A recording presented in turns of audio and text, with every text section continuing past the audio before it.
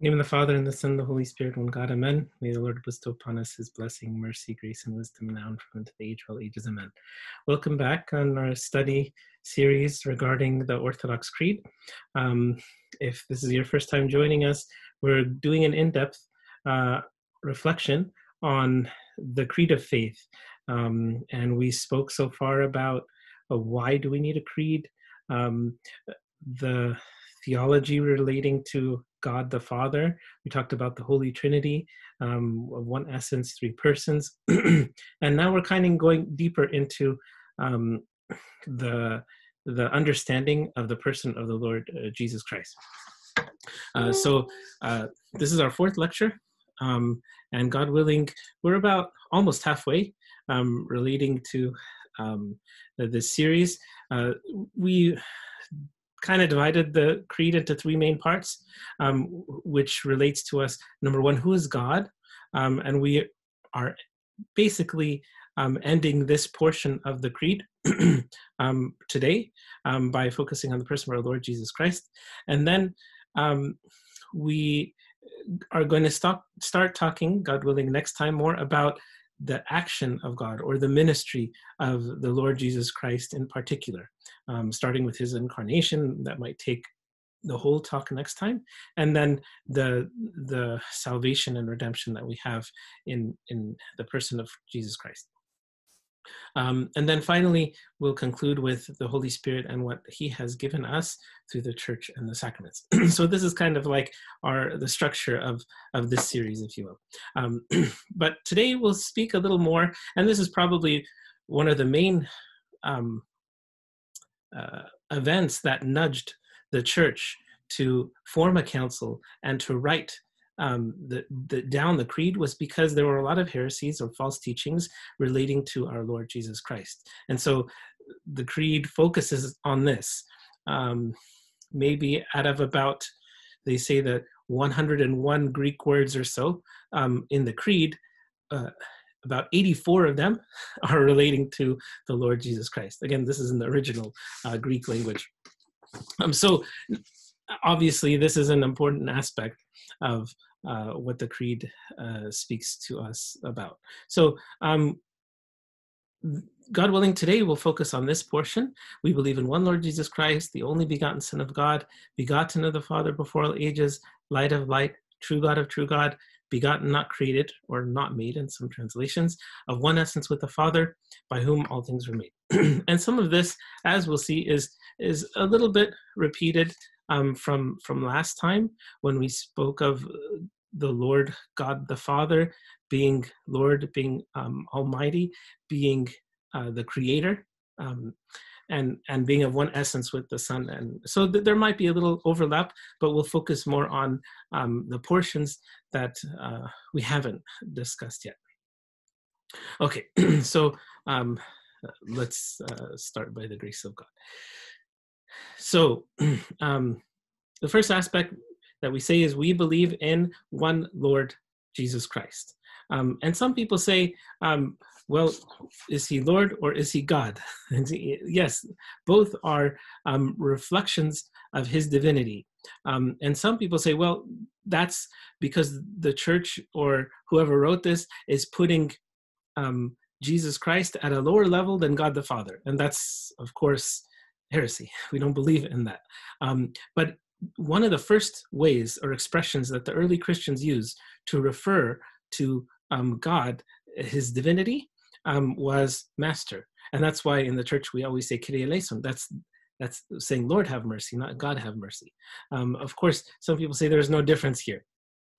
And theologically, that is true. But when we look in scriptures, even in the Hebrew language, as we said before, there's Jehovah, there's Adonai, which the Jews were not, they didn't find it worthy even to mention that name. So they would refer to God not as Adonai or God, but as Jehovah, our Lord. And in the scripture, in the Old and New Testament, and here are many verses in the New Testament of using both terms. The Lord, like St. Thomas, the disciple, on the day that of Thomas Sundays, the 8th day after the resurrection, the Lord appeared to the 12 disciples. And St. Thomas proclaimed, "You are my Lord and my God," right? So some people say the Lord is more in reference to the personal relationship, as this is my master, and he's the one who I submit to as the ruler of my life, versus God is more the one who I worship. And so that's an understandable way of looking at it. So God is both to us, right? He is the one we worship, but he also the one we make him ruler of my life. And so that's why both terms are important, and one is not less than the other. Having said that, though, as you may know, in like medieval translations, Lord was just also an expression of respect, right? But here, this is not just a term of respect. This is a term that relates to God and God Almighty, right? So St. Paul uses this as well in 1 Corinthians. For had the Jews known, they wouldn't have crucified the Lord of glory. He didn't say God of glory. He said Lord of glory, which is the same thing because he is God. And the Lord says, well, or Lord God says, "Why do you call me Lord, Lord, and do not do the things which I say?" Because the person who ascribes someone as Lord, they obey, right? So here is a reflection more of how it relates in our personal life versus how it relates in our spiritual life, right? And both are connected. And then in John 13:13, he says, "You call me teacher and Lord, and you say, well, for you so I am." For so I am. I am here referring to his godly nature. So, and then St. Peter in his sermon on the day of Pentecost, he says, okay, this Jesus whom you crucified, right, the man that you know by this name, God the Father has made him both Lord and Christ. And we'll talk about Christ in a minute. But here, again, he's in one sentence here, even part of a sentence, St. Peter, through the Holy Spirit, is combining all of these terms for the Lord, Jesus Christ, God, right? Which is very beautiful. And this is how the Holy Spirit works in Scripture and in the sermons. Okay, so now let's unpack a little the name Jesus. I'm sure a lot of you already know this, but just to clarify, then what does the name Jesus mean? It simply means Savior. Where do we get this? From Scripture, right? And St. Paul says to the Philippians, "At the name of Jesus, every knee should bow, those in heaven, because the angels and archangels and all the heavenly hosts worship God and worship the God the Father, the Son, and the Holy Spirit," right? And also those on earth, we bow, we worship when we have the Lord Christ in our midst, especially during the liturgy, right? When the Archangel Gabriel came to the Holy Virgin Mary, and also when he announced to Joseph the birth of Christ, right? He says, "She will bring forth a son, and you shall call his name Jesus."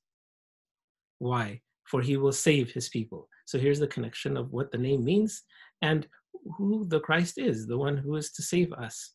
And we'll talk more about the redemption, like I said, in the next lecture or two. Also, the apostles, when they are preaching those to believe in the Lord Jesus Christ, they said, "God the Father raised up for Israel a Savior who is also the Lord Jesus Christ." Okay, so I don't want to belabor this point too much. Yes, it's a respectful title. And in the church, we use it as a respectful title because we don't necessarily consider it appropriate to just even like when we refer or when we speak to God, or we usually say or prefer to use him, the title, our Lord Jesus Christ, or Lord God and Savior Jesus Christ, or like in the liturgy of St. Cyril, our Lord God, Savior and King of us all, Jesus Christ, right? But just to say Jesus, yeah, if you're on a first name basis, some people might consider that okay, but out of respect and honor, we add these titles because he is close and he loves us very much as Father, but he also deserves respect, at least, you know, in as much as we can offer to him. So that's pertaining to the name Jesus, right? And this is one of the main purposes of his incarnation, was salvation. Well, what about the name Christ?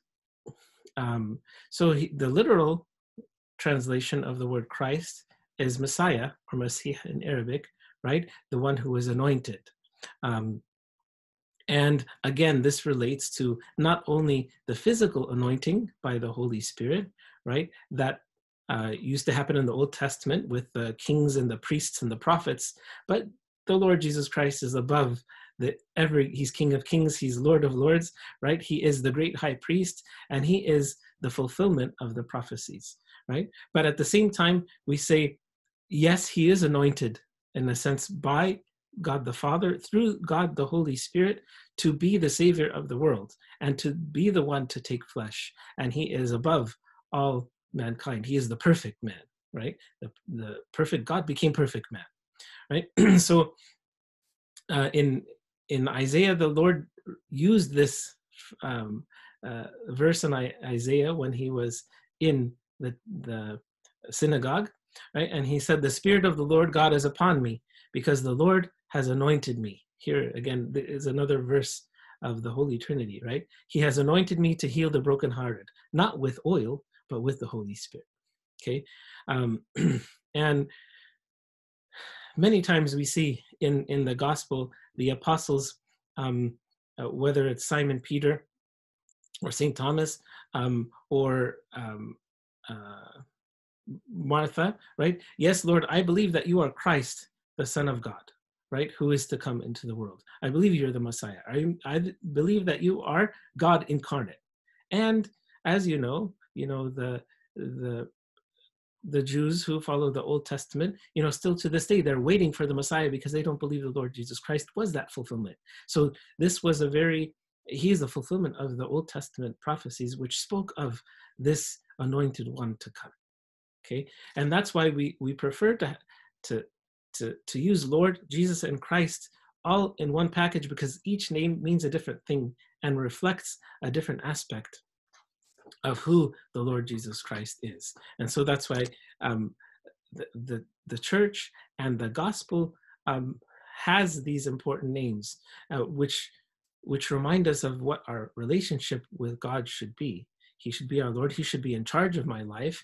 He is my Savior, right? And he is the one who is directed to not only be the anointed one to save me, but also we are anointed by his name, right? We're all called after his name. We're called Christians, right? St. Cyril of Jerusalem says he is called by at least these two names: Jesus Christ. Jesus because he saves, and Christ because he is a priest, right? The anointed, as we said, the one who was anointed is in the Old Testament usually was because he was a priest, a prophet, or a king, or Christ is all the above, right? And he is the great high priest who not only sacrifices, but he is the sacrifice. And St. Gregory the theologian, he says, Christ is Son of Man on account of Adam and on account of the Virgin from whom he came, because he took flesh. And we'll talk more about this Christology, or studying, in depth who Christ is and the unity between his humanity and divinity a little bit later, right? But that's why he's called Son of Man, and this was one of the main names that he preferred to call himself in the gospel, right? Out of humility. But he is Christ because of his Godhead, right? He is the way because he leads us through himself. He is the door since he lets us in, and he is the shepherd for he makes us dwell in green pastures, right? So there are many names for God, but Lord, Jesus, and Christ are probably the best descriptions of the second person of the Holy Trinity, as we said. Okay. The next name we call him is Homogenes, right? The only begotten, or the only begotten Son of God. And again, if you go to the Gospel according to St. John, all of this will be very, or even the epistles that he wrote, all of this will be very second nature to you, because this is one of the main focuses of the Gospel according to St. John, is the divinity of Christ, or who Christ is, Christology, the study of the Lord Jesus Christ, especially his divinity. And so St. John uses a lot of these phrases that we can find, and he didn't come up with them by himself, but he just quoted what the Lord said. So, for example, in John 1, we see these verses, chapter 1 and chapter 3, we see these names a lot, right? So the Lord says in chapter 1, no one has seen God at any time. The only, like we were saying before, God, the Father, is, the nature of God is indivisible, right? He is indescribable. He is without limits, right? And he is spirit. But when Lord Jesus Christ took flesh, it says, the only begotten of the Son of God, right, who is in the bosom of the Father, he has declared him. You can see him now because he took flesh, right? And something we have to keep in mind, the distinction that the Fathers always explain to us, is that the way Jesus Christ, the Son of God, is different the way that you and me are children of God, right? He is Son of God by nature, from the beginning of time, like we were saying last time. The begotten of the Father before all ages. And we'll kind of tie that in here, right? But we, as Christians, we are adopted. Why? Because after the fall, we fell, right? We lost, we were created in the image and likeness of God, but it was distorted due to sin, right? And the Lord Jesus Christ had to take flesh in order to restore that. So we are grafted into that olive tree, or into the nature of Christ after, through grace, through his forgiveness and his love and his mercy. But the Lord Jesus Christ, from day zero, not even day one, from before any of the days of the creation, right? He was one with God the Father. And again, if you doubt this, maybe reading the Gospel according to St. John will be of some benefit. So, like, for example, verse, especially chapter 1, but like verse 114, right? We beheld his glory, the glory as of the only begotten of the Father, full of grace and truth, right? Or John 3:16, I'm sure you already know that God so loved the world that he gave his only begotten Son.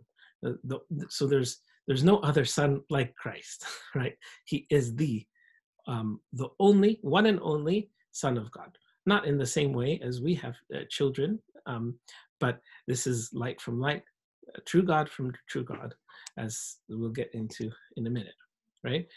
Just a few more quotes from the Father, St. Gregory, the theologian.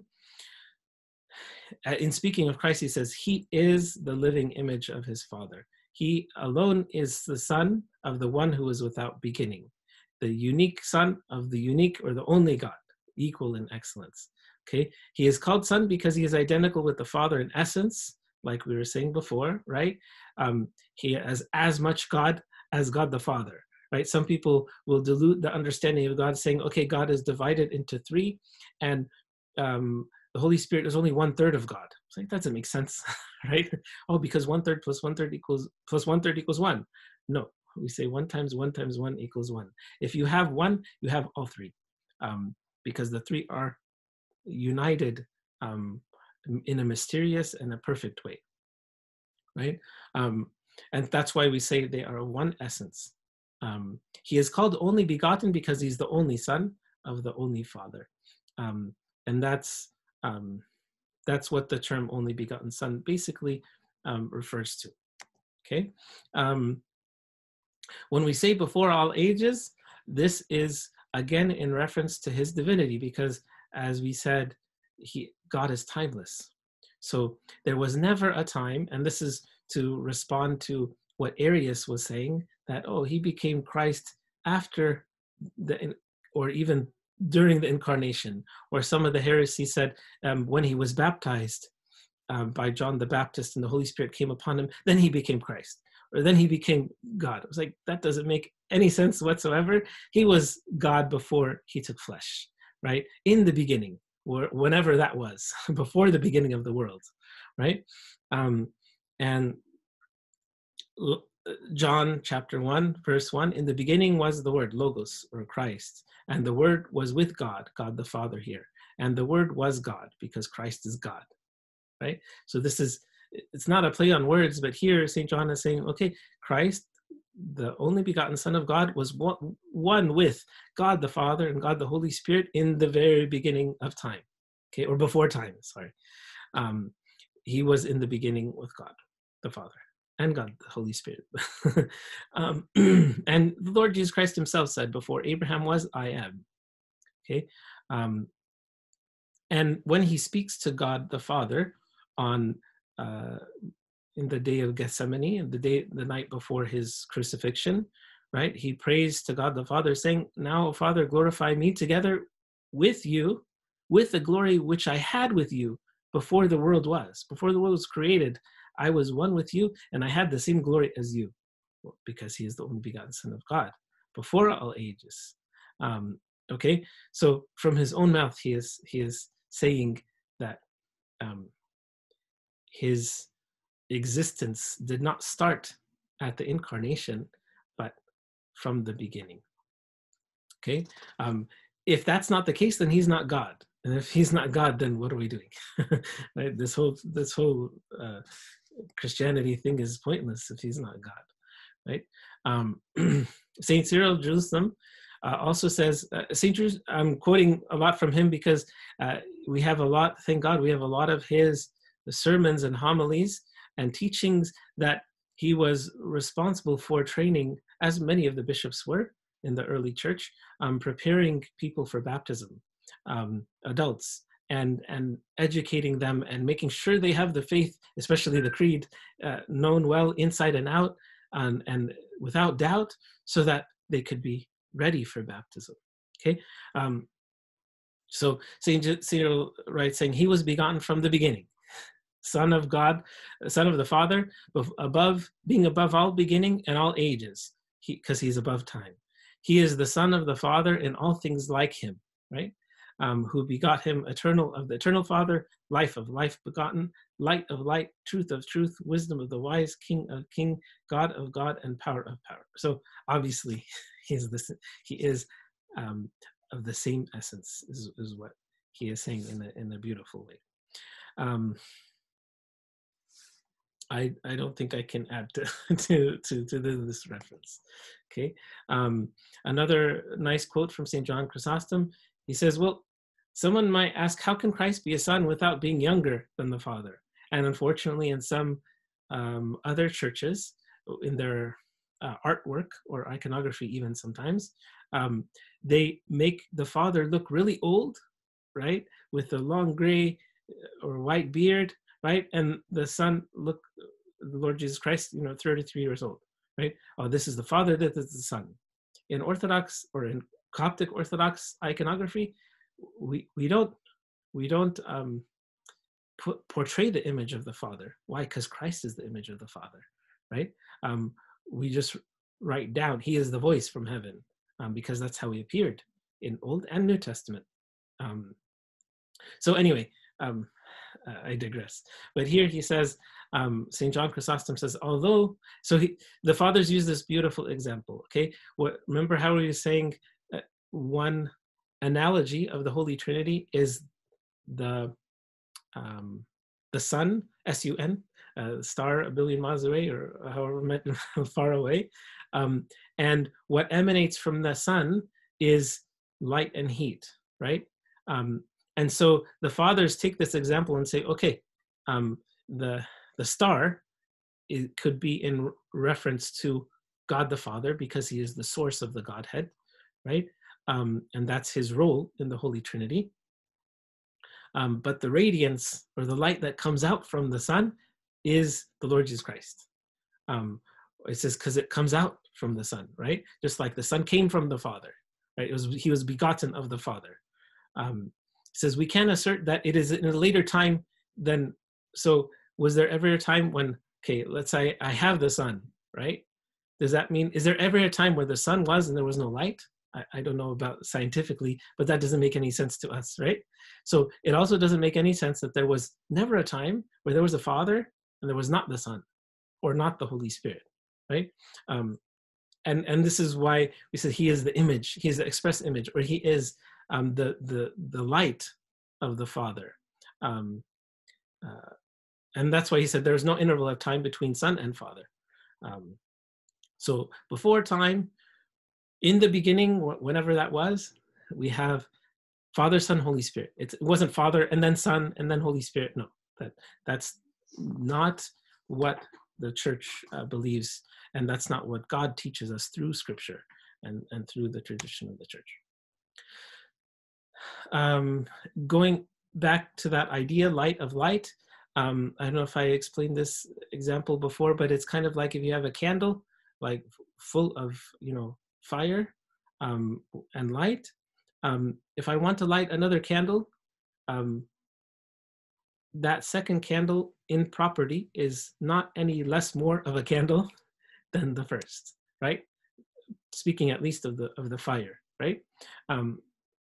So this was one way of understanding how the Son is begotten of the Father, the Holy Spirit proceeds from the Father, but they are still three in one, one in essence, one in glory. No one has more glory or honor than the other. Okay, so in the first chapter of the Gospel according to St. John, Christ says he was not that light. He's not the light of the world. Christ is the light of the world, right? But he was sent to bear witness of the light. He was sent to, prepare the way for people to believe that Christ is God. That was the true light, which gives light to every man coming into the world. Okay, so here we're talking of the spiritual light. And like St. Paul says, God alone has immortality and he dwells in inapproachable light, whom no man can see or has seen, right? So light, we can talk on and on, philosophically about, how light is the source of life and so on and so forth. But these are just some things we contemplate to help us understand more of the divinity of God. Okay, we'll kind of leave it at that. And that's why the church says light from light, or light of light, and true God of true God. I think it goes without saying, right? So after all we've said, yeah, obviously Christ is true God of true God, right? And here again are just some references proclaiming that Christ is God. And this is one of the main points of Scripture, at least of the New Testament, right? And the fathers commented, a lot, especially on these verses. I think we can unpack some of these, at a later time. But I like the last verse here in Colossians, where St. Paul says, in him, in Christ, dwells all the fullness of the Godhead, bodily. What is he saying here? He's fully God in his person, okay? And he took flesh, right?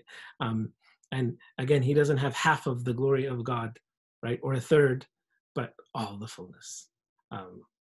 It's very beautiful when you think of it. And again, another quote from St. Gregory of Nyssa, he says, for as he is light from light, life from life, good from good, and wise, just, strong, and all else in the same way, so most certainly is he eternal from eternal. So this goes back to the point where we're saying begotten of the Father before all ages, right? He is from negative infinity to positive infinity. Maybe one day we'll get to positive infinity, but we never started at negative infinity. We started at a certain point when we were created. Okay, and if you want to know what I mean by that, we spoke about that a couple lectures ago when we were talking about how God is above time. Okay,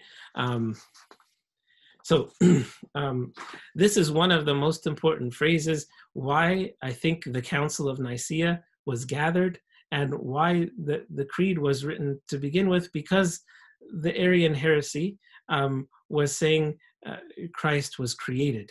And they misused the phrase in scripture that says he is the firstborn of all creation, saying, oh, he was born. He is created. So, no, he is God. He is the creator, right? And St. Athanasius was one of the leaders at this time to refute this heresy. And he wrote a lot about this. Right? Obviously, he focused a lot of his writings and teachings around this point. And so he says, God is by nature invisible and incomprehensible. Again, a couple lectures ago, we spoke of this. Having his being beyond all created existence, for which reason the race of mankind was likely to miss the way to the knowledge of him. How can we understand God if he is above all and he's hard to understand and he's limitless and he's timeless and he's invisible? It's like, okay, it's very easy for someone not to grasp God, because by definition we can't contain him, right? So he says, and he says, since they are made out of nothing, well, he is unmade, right? He is, not created. And so I think in another place we said, that's why he took flesh. Another reason why he took flesh is so we could begin to understand the mystery of God even more, a little bit more, right? Okay, one essence with the Father. Again, I think I already kind of hit on this point, but the quote in Philippians here, right? He was being in the form of God, did not consider it robbery to be equal with God, but he made himself of no reputation. And this is talking more about the incarnation, right? Taking the form of a bondservant, man, right? And coming in the likeness of men, right? And being found in appearance as a man, he humbled himself.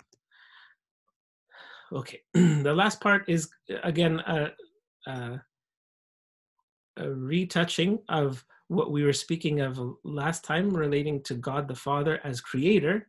We say, well, also the Son, because he is of one essence with God the Father, he also participated in the creation. And St. John mentions that again in John chapter 1, but also St. Paul mentions it in the Colossians chapter 1. For by him all things were created that are in heaven and that are on earth, visible and invisible, whether thrones or dominions or principalities or powers. All things were created through him and for him.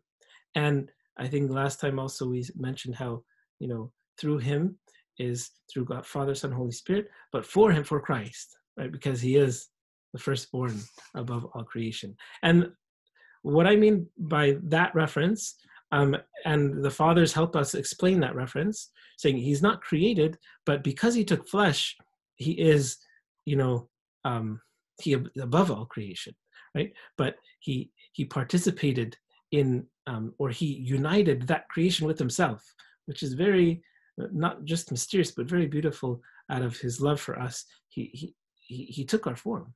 That's a big deal. Okay.